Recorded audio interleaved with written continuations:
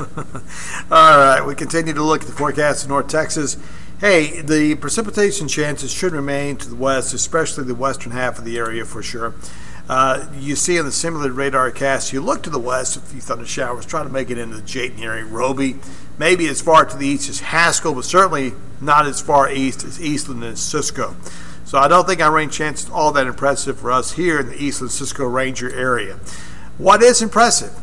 The upper 50s for morning lows outside the Metroplex, with highs in the lower 80s and lows again near 60 to the upper 50s. So we're going to be mild. This has just been a terrific summer, but now the fall, also a terrific time in North Texas. There's your temperatures by Thursday. So we don't have to worry about the heat indexes. The first week of fall looking terrific.